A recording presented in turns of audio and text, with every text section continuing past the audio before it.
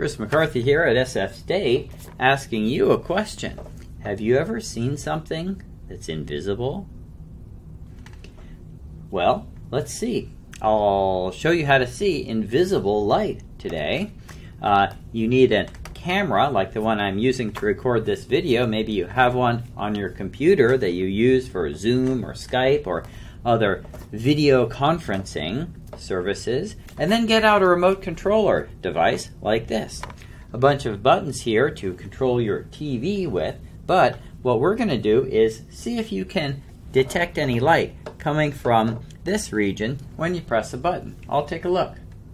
I don't see any light coming out of there. Mine makes a little light on top, but that's not what we're talking about. Lights coming out of there? No, I don't see anything at all. How about you? Can you see anything? Whoa, wait a minute. Now I see it on my screen. Yeah, there's definitely a light there. I'll press a different button now. Different pattern of lights depending on which button I press.